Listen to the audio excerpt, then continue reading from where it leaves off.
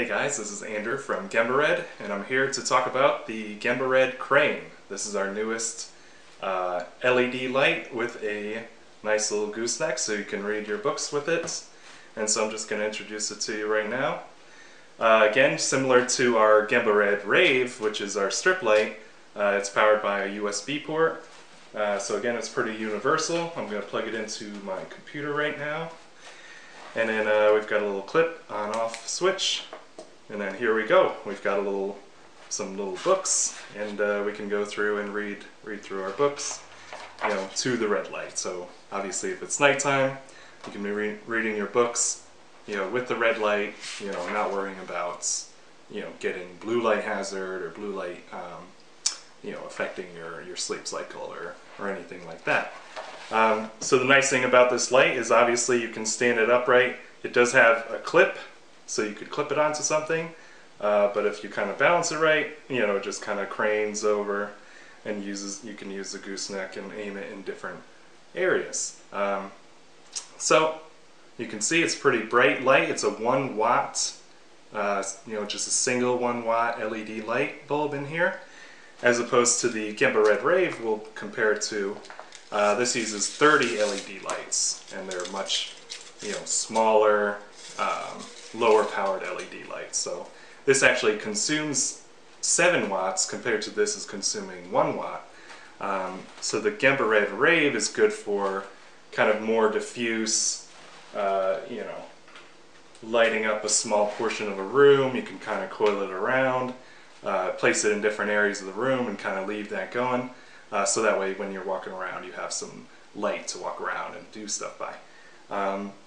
This is more task oriented, so you're going to aim it at whatever you're doing. If you're writing on your desk, if you're, if you want a backlight for your keyboard and you're working on your computer at night, if you're reading, journaling, doing some sort of task at night, then this will be able to target that single task. But this is more for, some ambient lighting, some backlighting, or mood lighting. So you can kind of see that comparison. Like these two kind of help round out the product selection. I think when I was originally trying to design a reading light, I came across this and I was like, wow, this is a great little handy technology. So I came out with this first while I continued to develop this, and then finally this came to reality. So it's pretty great. Now I've got a couple of cool tools while I'm here. I've got my solar power meter, my 10 Mars TM206. It reads in watts per meter squared. So I do not think this is a good meter. Like if you're serious about red light therapy, this tends to read falsely high, and I don't know how to recalibrate it. I don't know if there's a way. But it kind of gives you a good swag of like, the order of magnitude for different lights. So if I hold it up to this light, I'm not sure if you'll be able to read it, but usually if I hold it within about an inch, I'm reading about 100 milliwatts per centimeter squared, because I know just to shift that decimal. So it's about 100 milliwatts per centimeter squared. So that's pretty good. If you look up the studies with lasers and things like that, you would think that's pretty good. But like I said, this reads falsely high, so I would almost expect this to be like half of that. So when I do send these out to get professionally measured, I would expect to be more like at most like 40 milliwatts per centimeter squared. But we'll see. I'll update the website once I get those numbers in. We can compare it to these little guys. If I just hold it up to one of the bulbs, I can read, anywhere from 10 to 15 milliwatts per centimeter squared. So that kind of gives you an idea. So each one of these is doing, 10. So it's a pretty good brightness, the sum of it.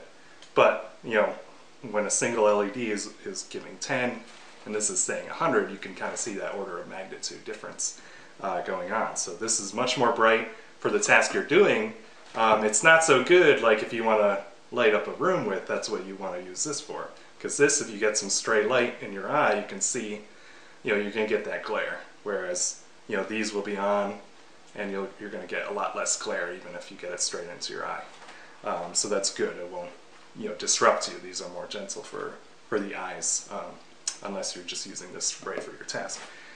This is a low frequency EMF meter. This is a perfect little tool to measure your LED lights and things around the house, because a lot of other meters are designed more for radio frequency, and this one's more tuned to the electric field and the magnetic field. So those are the key things to look for in LED devices and things like that. So this one, we can turn it on. I'll switch it to volts per meter, which is the electric field, and you can kind of see the ambient measurement in this room is probably around like 10 or 11, and if we hold it right up to this light, it's actually less. It's probably because my hand interferes with it. So we're reading at like 4, which that's like nothing, right?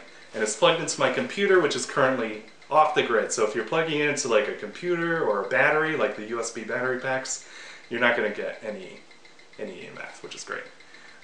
Same thing for this. I'll just dangle this and we'll have both lights right next to each other, and you'll just still see there's still nothing going on, right? Magnetic field, I don't even expect to see a high magnetic field, because the amount of power and the amount of current that we're running through these lights is like negligible, so it's not still. So we switch it to magnetic field now, and we're reading like 10. And 10, that's 10 in nanotesla, so you factor that by 100 to get milligauss, so that's 0.1 milligauss, so that, again, that's practically nothing.